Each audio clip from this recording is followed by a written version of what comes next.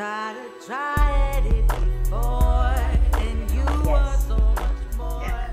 The interview we did today, the cop used to have on his, like he had this silver metal clipboard thing that closed up, you know, and on it he had like horribly racist stickers, you know, stickers of Muslims with nasty stuff written across it, and Mexicans. They would carry around to work all day. Yeah, and he's out like on the street. He was the CHP officer. He's out there writing tickets out of that book. That's disgusting. So, but almost all of them are like this. Like almost all of them have this like incredibly hateful whole persona. Yeah. And the crazy thing about it, even if they're like Caucasian or African American, there's a self-perpetuating hate amongst minorities, even if they are a minority themselves. Have you noticed that?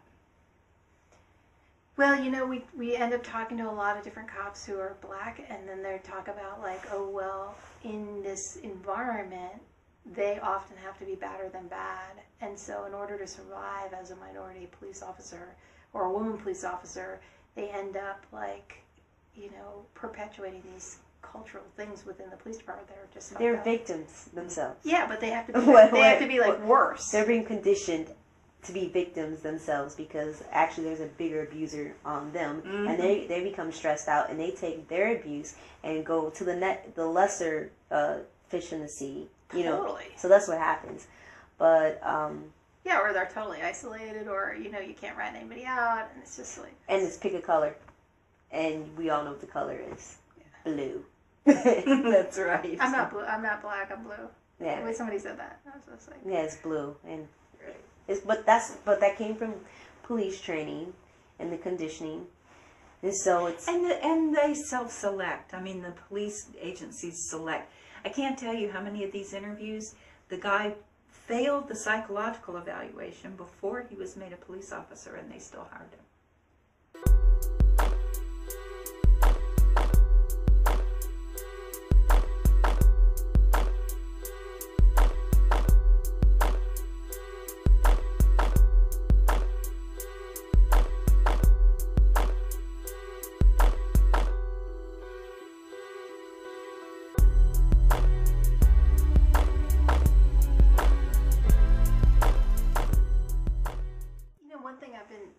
seeing a lot lately, and I don't quite know how to figure it out, is there's always this thing of, oh, she's lying, she's lying, she's lying. And I keep saying to myself, like, how many times do these women lie? This is like such a brutally disempowering thing to tell your truth and people say, like, nonsense to you about you're not telling the truth.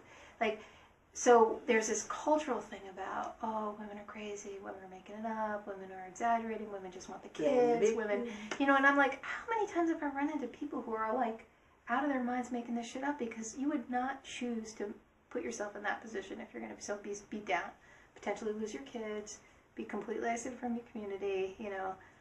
So I just want to understand more about why that has so much resonance in the culture. Like, why that lie, which is a predominant lie. Like, there are the occasional things that the media blows up that makes it real. Yeah. Like, oh, women lied on the guy. But reality, women do not lie on guys. Like, you know, maybe 99 out of 100 are right up, and then, wow. What it's like to live a day in my shoes. What would you do? What would you do living every day in my life? Trying to see what it feels like. You don't know how difficult it is to be in my shoes. But you try it before.